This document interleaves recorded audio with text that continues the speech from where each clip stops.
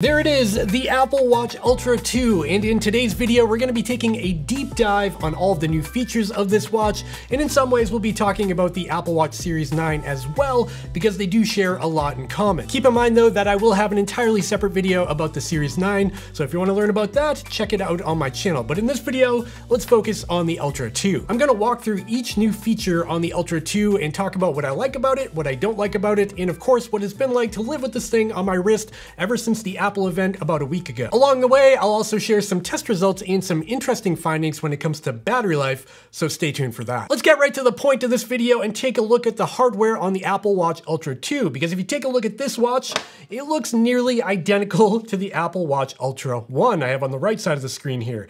The Ultra 2 is on the left, the Ultra 1 is on the right, and they are exactly the same. There's literally nothing on the design of this watch to tell them apart, which is really confusing for a guy like me who has them. So I've been keeping this gray band on the new one and my old dingy yellow one on the old one just to tell them apart. The really interesting thing about the design of the Ultra 2 is that every detail is identical. If I flip these watches over on the old Apple Watch Ultra 1, you can see right at the top there, if you can see it on my camera, it says Watch Ultra, just indicating it's the original Watch Ultra. While on the Ultra 2, it also just says Watch Ultra. There's no version 2, no Gen 2, no 2 at all to indicate that this is the newer version. In fact, in many ways, these two watches are identical. If I were to hand these to my wife and ask her to tell me which is which, she would have no way to do that unless she was a nerd like me and would dive into the settings and look at the model number. In that case, she'd probably figure it out. So before we get to the new stuff on the Watch Ultra 2, I think it would just be easier to start this video by telling you what's the same about the Ultra 2 compared to the Ultra 1. Other than the design of these watches, the build quality is the same. They both have a titanium case and a sapphire lens, and the only difference with the Ultra 2 is that it's now using recycled materials, which we will talk about later in this video. Another similarity between the Ultra 2 and Ultra 1 is the included bands. You still have the choice of Alpine Loop, the Ocean Band, or the Trail Loop when you're deciding which model you want to get. However, on the Ultra 2, there are additional colors to choose from, like, for example, this one is the gray and green color, which I really like. Along with the bands being similar, the user interface is the same. Both these watches run Watch OS 10, which has all of the upgrades I've talked about in previous videos, so I'm not going to dive too deep on that. And then on top of that, both watches do feature the same internal GPS chipset, so they both have multi-band GNSS chipsets, which have really good accuracy. I've done some testing on the new Ultra 2. I don't know why, because it's the same as the Ultra 1, and in my testing over the past week of running with this watch, it is really good. It's identical to the Ultra 1, and we'll probably just stop talking about it there. And of course, on top of the GPS chipset being the same, so is the heart rate sensor. The same optical heart rate sensor with the SpO2 sensor built in is used on the Ultra 2, which is used on the Ultra 1, and again, I'm getting good results from both. It didn't get better, it didn't get worse, it's pretty good. And the final similarity between the Apple Watch Ultra 1 and the new Ultra 2 is going to be the price. At launch, both of these watches came in at $799. With the similarities out of the way, let's dive into what's new about these new models, and I want to start this off with the included bands. Like I said before, the bands are generally the same design, but they're now a little bit different because they're made with recycled materials. And this is really going to boil down to which model you choose. So if you choose the Alpine Loop or the Trail Loop I have here, you will receive a carbon neutral model, which we'll talk about later in this video. In this case, the Trail Loop I have here is made with 100% recycled polyester and spandex. And on that note, Apple isn't the only one using recycled materials. I also have a Nike Blue Flame version of their sport band here, which I really like. This is a really cool look, but this band in particular is also made with recycled materials. However, it's not as recycled as the Trail Loop. This band is made with 32% recycled fluoroelastomer. A fluoroelastomer? That's a hard word to say. Fluoroelastomer. Whew, that's a tough one. I was a little bit concerned about the recycled trail band because I really like the original version of the trail band. It's very comfortable. I thought it might get a little bit tougher or more uncomfortable because it's using recycled materials. I don't know how it works. I just had that in my head. I can confirm, however, in person, the feeling between the old band and the new band, they're basically the same. I can't tell them apart, and they're both very comfortable. Okay, with the bands out of the way, let's get to the big stuff here. The first one is going to be improved brightness on the Apple Watch Ultra 2. The new Apple Watch Ultra 2 can boost its brightness all the way up to 3000 nits of maximum brightness.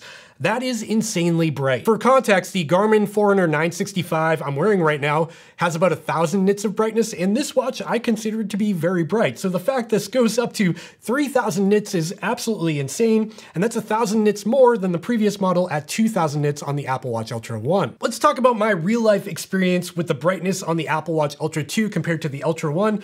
Honestly, in most cases, it's pretty hard to notice. If you're in a normal environment like inside of a house or a building or somewhere where it's not crazy bright, both these watches look identical for the most part. There's really no difference in their displays. The only time you notice that max peak brightness is in blaring, bright, direct sunlight. If you're standing under the sun directly and you've got the sun blaring on your watch, that's the only time you're gonna notice it boost up to that 3,000 nits of brightness. And another situation where you see that max brightness is in the flashlight app, obviously. If I turn on the flashlight app on both of these models, you can see right now they kind of look the same, but if I roll the digital crown on the Apple Watch Ultra 2, it gets insanely bright. It's kind of hard to notice on camera, but it is very bright and it's quite a bit noticeably brighter than the Apple Watch Ultra 1. Now keep in mind, this is not sustained. So when you're in the flashlight app and you need a little bit more brightness from the flashlight, you can roll that crown and get about 30 seconds, give or take, of extra brightness before it dims back down. Now let's talk about the other side of things. That's the minimum brightness setting on the Apple Watch Ultra 2, because that also got an increase, or a decrease in this case,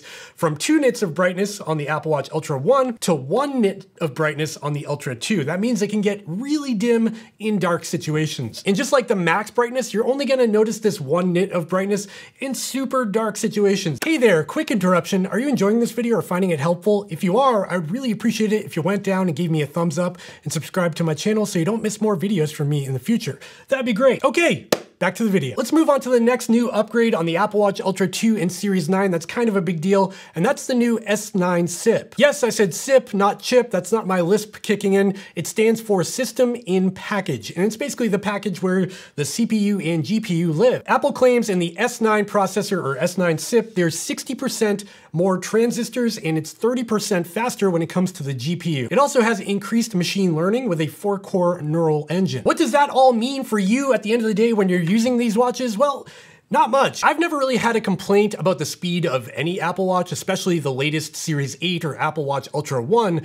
That being said, if you look very closely, launching apps side by side between the Ultra 1 and Ultra 2, you will notice a very slight difference. And this speed difference is really only noticeable with heavier apps. So that begs the question, why did Apple put a new S9 SIP in this new model? Well, there are a few things. First of all, the new S9 SIP is more power efficient while also being more powerful. And because of that, watchOS can actually leverage that new chip to do new things at a software level that provide additional features to the Ultra 2 that the Ultra 1 can't do. And the first one is on-device Siri processing. So as the name implies, the Apple Watch Ultra 2 can now do on-device Siri processing. When you make a Siri request, it will actually process it on the watch, where on the Ultra 1, it would have to send it to the cloud to be processed by Siri servers and then come back to your watch to do whatever action it was supposed to do. And there's a couple of major benefits because of that. First of all, Siri is just faster. Hey Siri, send a text message.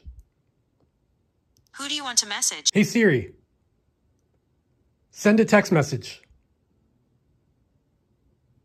Who do you want to message? And the second benefit to this on-device processing is that you no longer need a cellular or Wi-Fi connection to complete a task with Siri. And there is one more Siri feature that's coming down the road that's not out yet, so I'm unable to test it, and that is Siri and Apple Health integration. So basically, because of the on-device processing, you'll be able to get more information from Siri about your health. You could ask, how did I sleep last night? What's my current VO2 max?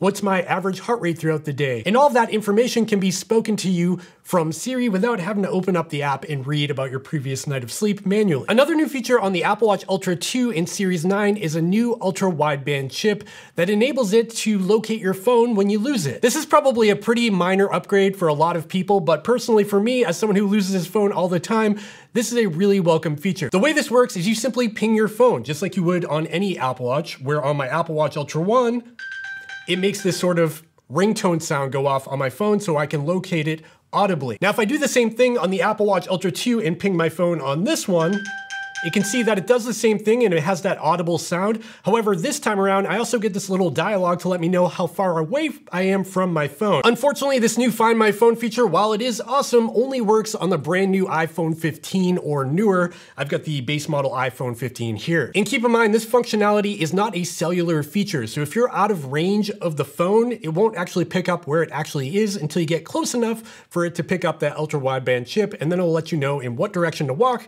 to find your phone. Let's move on to the new watch face on the Apple Watch Ultra 2, and that is this new modular watch face. And you can see here, I actually have it installed on both the Apple Watch Ultra 2 and Ultra 1 because it's available on both watches. So this new modular watch face is probably my favorite watch face that Apple has ever made, just because it looks a little bit more utilitarian. I think it fits a little bit more of the design aesthetic that the Ultra is going for.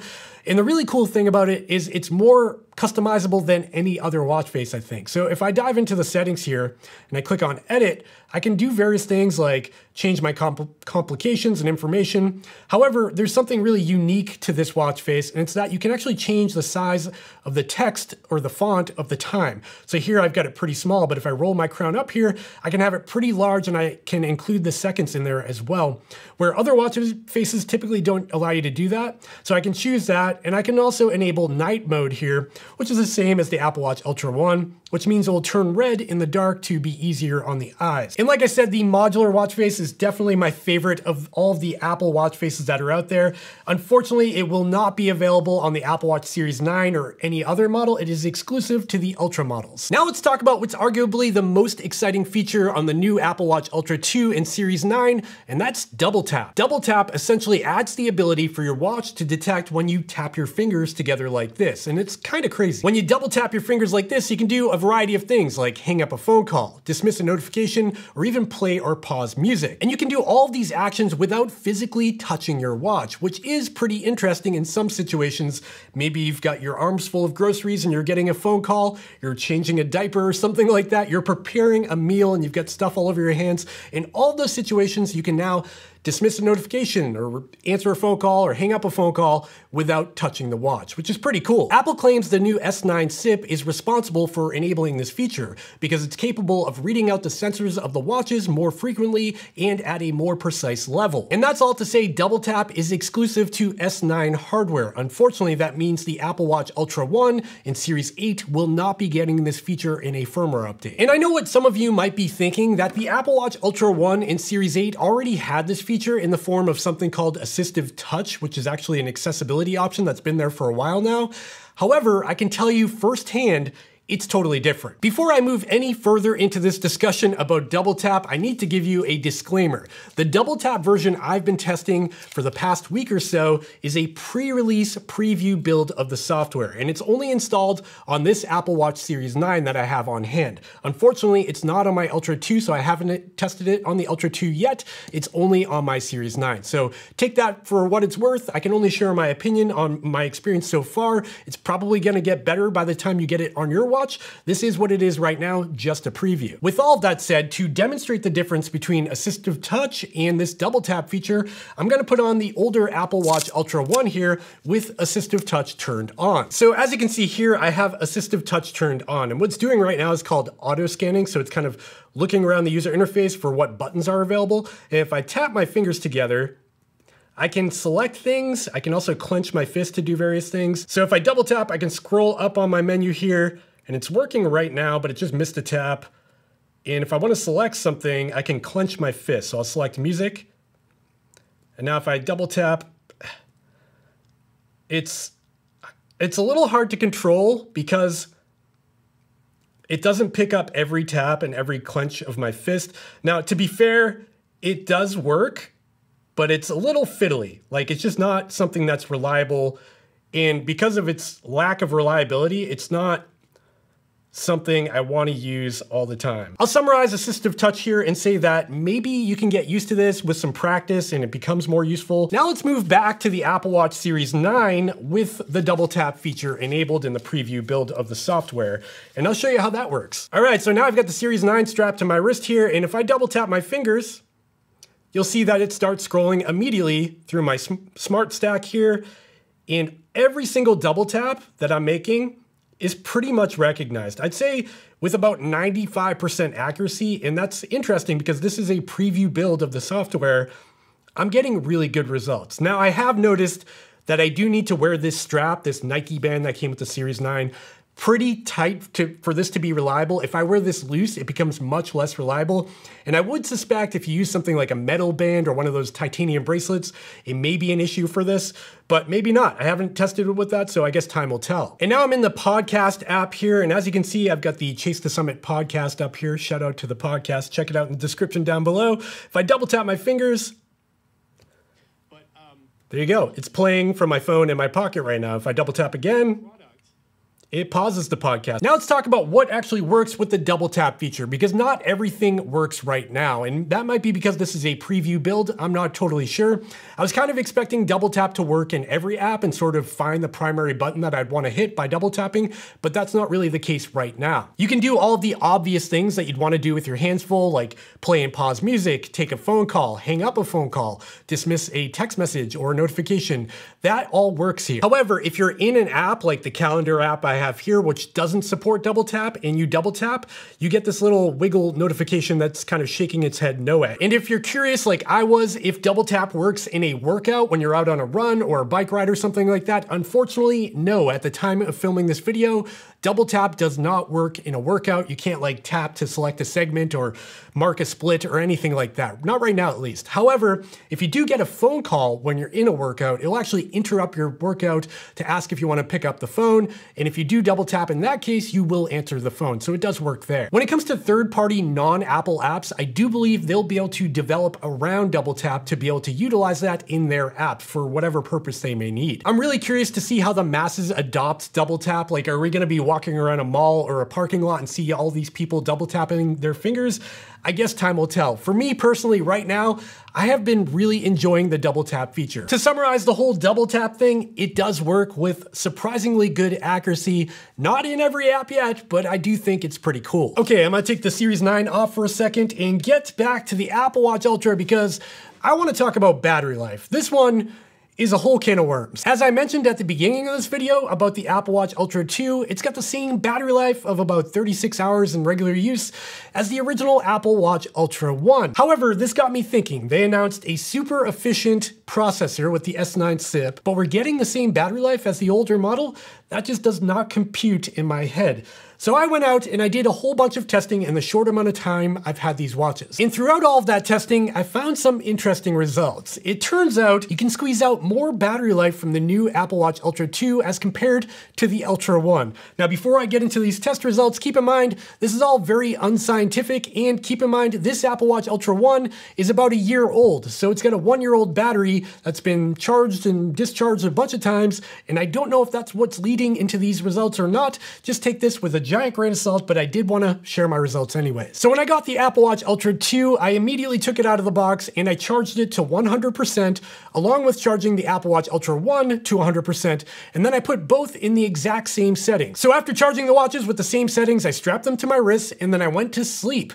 And during that night of sleep, the Apple Watch Ultra 1 lost 5% of battery life after about 7 hours of sleeping, and the Apple Watch Ultra 2 lost 3% of battery life in that same duration of time. Now keep in mind, I had these watches set up exactly the same. They were not running any apps. They both had the same watch face turned on, the same brightness. Everything is the same. So after that, I decided to go for a run. I went for a 1-hour run with both watches set to maximum brightness with their GPS turned on to record that run. And during that 1 hour, the Apple Watch Ultra lost 8% of battery life and the Ultra 2 lost 5% of battery life, which is kind of a significant difference. And for one final test, I promise this is the last one, I took both these watches and I put them in their flashlight mode at maximum brightness. Now on the Apple Watch Ultra 2, like I said before, I needed to continually roll that digital crown to max out the brightness to keep it boosted during that 10 minutes of time. So I basically sat there rolling the digital crown for science. While on the Apple Watch Ultra 1, it just stayed at its max brightness that whole 10-minute duration. And after that 10 minutes of time, the Apple Watch Ultra 1, the older one, lost 5% of its battery, while the Apple Watch Ultra 2 lost 7% of its battery. Another thing to note is that after that 10-minute duration with flashlight turned on, The Apple Watch Ultra 2 actually felt warm to the touch. Like I said, these are very unscientific tests, so just take them with a giant grain of salt. But I think because the S9 processor on the new Ultra 2 is more efficient and they've got that brighter display, if you dial back the brightness on the Ultra 2, you will see gains in terms of battery life as compared to the Ultra 1. And the final topic I want to talk about in this video that isn't so much about the watch itself, but how it's being made, and that's Apple's 2030 commitment to being carbon neutral. After posting my first look video about these new watches, I've read a lot of comments accusing Apple of virtue signaling with their environmental efforts. And while I'm sure Apple is doing this for their own interest because they've given themselves a big pat on the back in their event video and they really put it all over their website that they're going carbon neutral, and I'm sure they're doing that to attract more people to the brand by saying, hey, we're doing something good for the environment. Yes, that's all true. However, they're doing something. I think it's easy to forget just how much money going carbon neutral is costing Apple. They've had to change their manufacturing process. They're using recycled materials. They're using recycled cobalt in their batteries now, which is really impressive because cobalt mining is a huge issue in the world. So even if this is a marketing ploy, I'm glad they're doing something instead of nothing. Okay, I'm not going to dive too deep on this because there's a lot to be discussed here, and I think the whole environmental thing is so complicated between freight and emissions and how their buildings are operated and solar power. There's a lot to it. And I'm not an expert. All I know is that I'm glad they're addressing the situation in some way, and hopefully they can actually do something about it. And now's the point of the video where I want to talk final thoughts and conclusions and who I think the Apple Watch Ultra 2 is for. So this is going to be a tough one. Obviously, the Apple Watch Ultra 2 is not a huge leap in innovation. They didn't reinvent the wheel here. They took the Apple Watch Ultra 1, they made some tweaks, and now it's the Ultra 2. Plain and simple. And because the Apple Watch Ultra 2 is sort of an iterative update, I think most people are going to fall into two camps. The first camp is going to be people upgrading from an older model, and then the second camp is going to be people buying for the first time, their first Apple Watch ever. So let's talk about camp one here, people upgrading. If you have an Apple Watch Ultra 1, should you buy an Ultra 2? Probably not.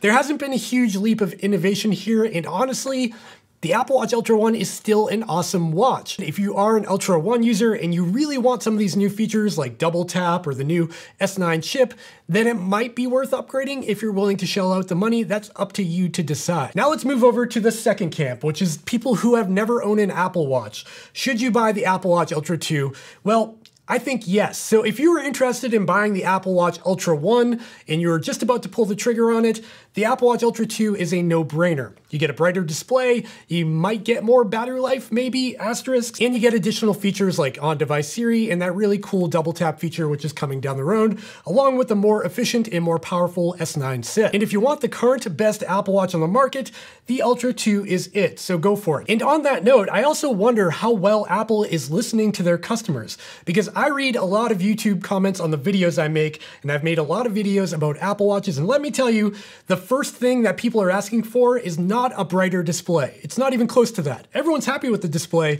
so I'm not sure why they made it brighter. The one thing I see the most often, and maybe it's because of my audience, is people want more battery life. What's funny is I think a lot of people would sacrifice brightness or even responsiveness of the display for more battery life. People want a dumber Apple Watch. They want a slower Apple Watch with more battery life. But it seems like Apple's going in the other direction. And that's my rant about battery life, and not to take anything away from the Apple Watch Ultra 2 because it's still a really awesome watch and it's probably the best smartwatch on the market right now. That is the end of this video, and now it's the point in the video where I want to hear from you, the viewer. Are you interested in the Apple Watch Ultra 2 or the Series 9? Let me know in the comments down below. I would love to hear from you. Or if you're just gonna look for an Apple Watch Ultra 1 secondhand, that might be a way to save some money. If you are interested in picking up one of these watches, check out the links in the description down below because they do help support this channel and they cost nothing extra to you. If you enjoyed this video, you found it helpful, entertaining, anything, please consider giving me a thumbs up and subscribing to the channel down below. Check out my podcast and my Instagram down there. Do all the things in the description. Comment. Is there anything I forgot? Okay, friends, I gotta go. I'll see you next time. Bye.